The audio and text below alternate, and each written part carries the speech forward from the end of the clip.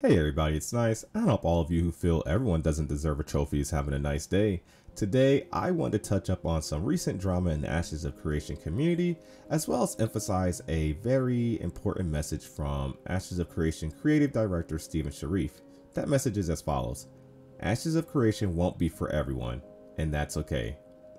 So if you've been keeping an eye on multiple Discords or your YouTube feed, you've probably seen a lot of the recent controversy that has sparked. This all really sparked with Lucky Ghost's video that we did a live reaction to.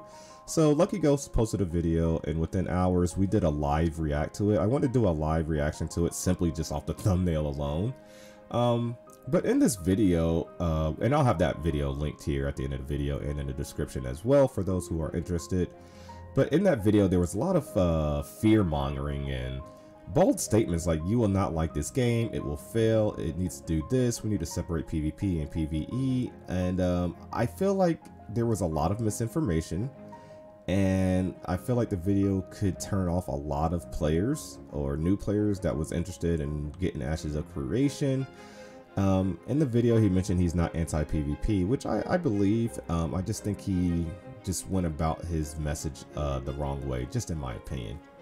So we reacted to that video. Since then, I've seen multiple videos come up on my feed about, reacting to that as well. Even Osmongold has reacted to the video, so it's definitely gotten some traction. And today, I realized something really good, something I've spoken on before actually, that I'm excited for this game simply because of the lead developers' communication. How hands-on they are, how well they listen to feedback and listen to their community. Why do I say this?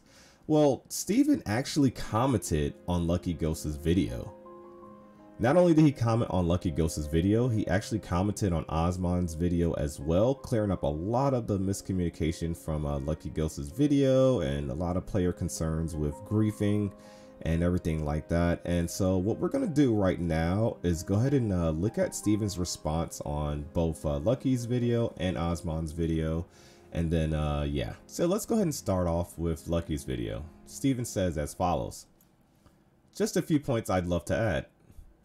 Much of Ash's corruption system has taken into account these concerns. In my experience with similar flagging systems such as that of L2's, and I'm pretty sure that means Lineage 2, these were apparent flaws in implementation. Some of the adjustments that have been made for Ash's approach to open world flagging system is as follows. Abilities with CC effects do not apply to non-combatants. The target of a CC ability must be flagged in order to suffer the CC effects. This prevents players from opening attacks that stun players during a pull, for example.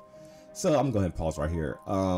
Something that Lucky mentioned a lot in his video was he was painting worst case scenarios where you and your friends are in a dungeon and then your group gets targeted by these griefers that are constantly stunning your tank and pulling your tank and everything like that. And Steve just wanted to clarify that.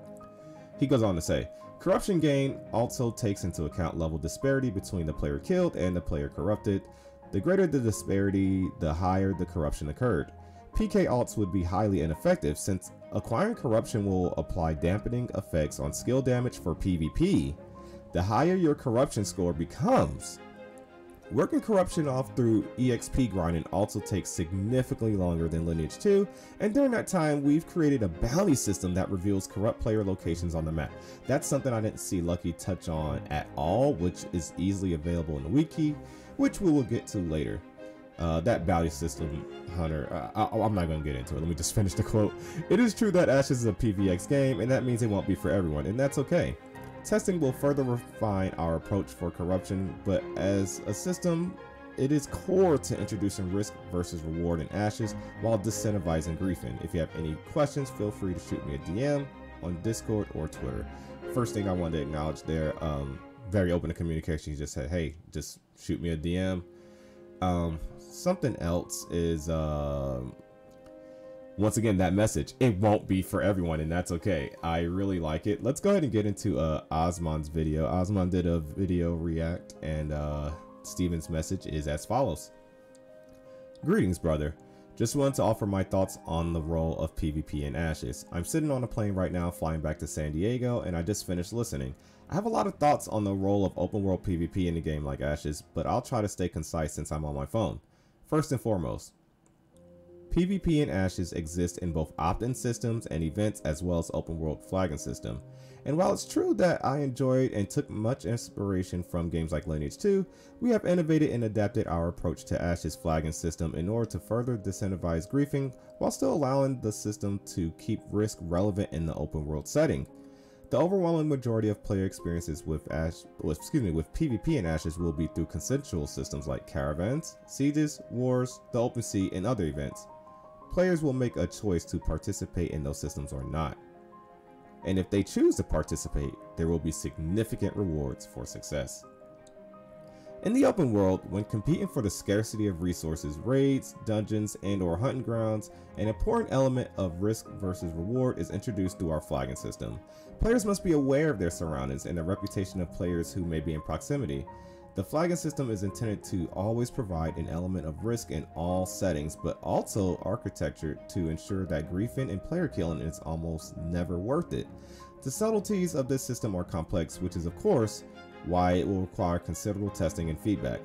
There's a good write-up on the flagging system as its intricacies at the Ashes Wiki, but ultimately your sentiments are correct that griefing is bad, and we feel we have created a system that will sufficiently deter the potential for rampant griefing as it occurred in other similar systems. But time and testing shall tell, so they're still open to feedback. Happy to talk more about this topic and any others you want. I do, after all, love these discussions. I love that he loves these discussions, and as he mentioned there to Osmond Gold, there's a lot of this information in the wiki to kind of like, you know, calm you down about the potential over griefing of players and being killed every time you want to go pick a resource. And you know, I feel like a lot of those concerns are addressed, and even then, you know, the director is Steven, that is not the lead. He's not concerned with hand holding and everyone gets a trophy, and the experience is just, you're just going to be some solo player playing your own, treating your MMO like a single player game. It's just not going to happen here. The risk versus reward factor is what really turned me on to this game and why I purchased my alpha.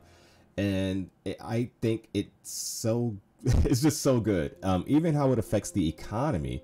I mentioned this in my live react, but if it takes a long journey in a caravan and hiring mercenaries to protect you to get that caravan of resources back to your main city after you do a lot of farming, that means that those resources you worked really hard to obtain is gonna, you know, be very expensive. It's gonna be very lucrative, and I really like that. It's a PvX game, and this is what you would come to understand if you just did your research, listened to devs, or just read the AshesofCreation wiki occasionally, in my opinion. For the rest of this video, I will be using the wiki, which is easily available to anyone for free who is just willing to research. I'll be having a couple images on screen. I'm not going to do too much of a deep dive, but on screen here, feel free to pause. I will have a couple of screenshots that pretty much break down the player corruption system, flag and PvP system, as far as stuff that we know available right now. I know that everyone's not going to watch those hour-long developer streams and all the interviews like me, and I feel like the wiki is a great source that compiles all that information for us into one place. It's just really good if you don't have the time. Everything that's on that wiki is typically sourced to where they got that information from, the part of the interview, how they know this is a fact, and everything like that. I will go ahead while this is playing, just read two quotes, one from Jeffrey Bard, another lead game designer, and then another one from Steven. Let's start off with Jeffrey. He says, because players are motivated by different things, because they want something different from the game that other players don't want, that's going to cause people to butt heads. Different players are going to want different experience, and the conflict between the two of them will create a bigger and better thing. Out of strife comes rebirth, and that's a core symbol. It's a core thing that occurs throughout the game, says Jeffrey. Steven has a quote here that I felt was pretty relevant to all the drama going on.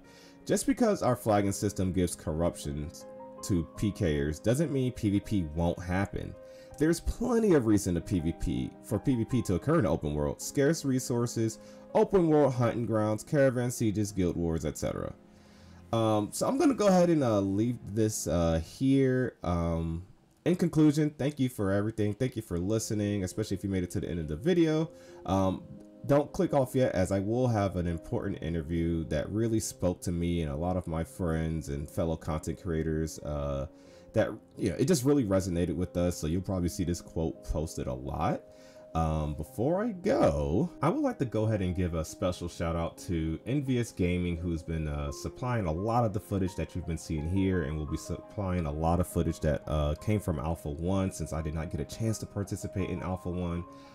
And I also want to give a shout out to the guild, which is Envious, and we're going to be a pretty big guild as soon as the game starts. So I'll leave links to my Discord, the Envious Discord, the official Ashes of Creation Discord, our community Ashes of Creation Discord, and yeah, we really look forward to seeing you there.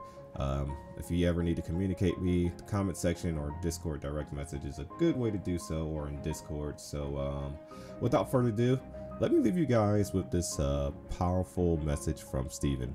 Thank you so much to channel members, subscribers, and everyone. See ya.